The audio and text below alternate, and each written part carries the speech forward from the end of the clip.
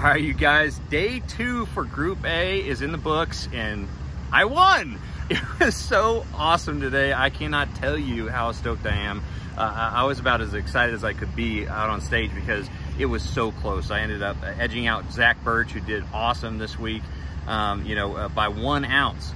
And did it all with Z-Man baits down in pool 9, having a great time. Ended up catching a 5.11 today. And I told myself, I didn't really want to catch any big fish during the qualifying round. I just wanted to get enough to make it to the knockout round and then ultimately to the championship round. But if I caught one big fish, I was going to go for the win. That's what we did today.